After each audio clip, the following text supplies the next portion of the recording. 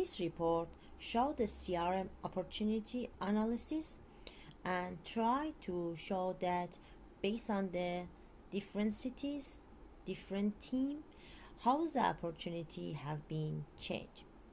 So here, as you can see, we have different slicer. First for city, the different team that we have, the opportunity status, that is lost, open or won, the year of opportunity, and also we are going to categorize based on the opportunity breakout, in which stage we have opportunity.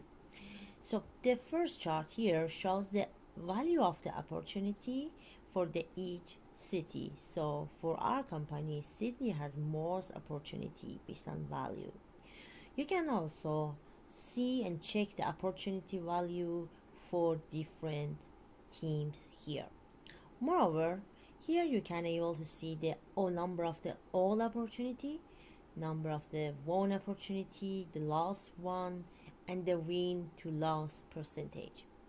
Moreover, you're able to see the number of the days that actually we start one opportunity.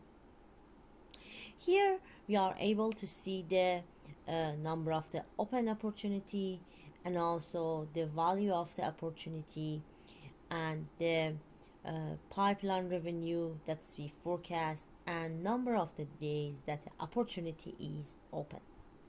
Moreover, here we are going to look at the CRM opportunity leading breakdown based on the different pipeline of opportunities. So you able to see based on the each month how much opportunity we develop, number of the opportunity, the value of them, in actually how much we have in number of opportunity we have for proposal, for and how many lost and won.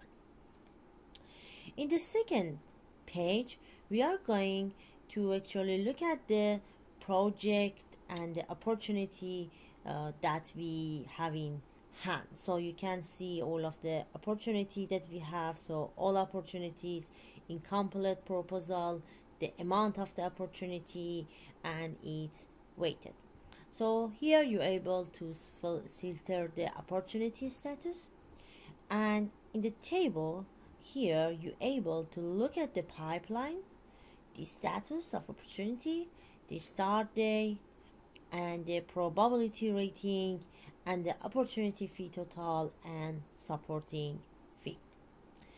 Moreover, in the next page, we're able to look at the CRM won or open opportunity analysis. So in this page, we just focus on these type of opportunities, and we are going to analyze them based on team name, based on the opportunity value category that we created, and also based in different city. And finally, in the last page, we are going to look at the loss opportunity, and we are going to analyze that. Also, we are going to see which team, which city have more loss of opportunity, and what's the main reason of losing the opportunity.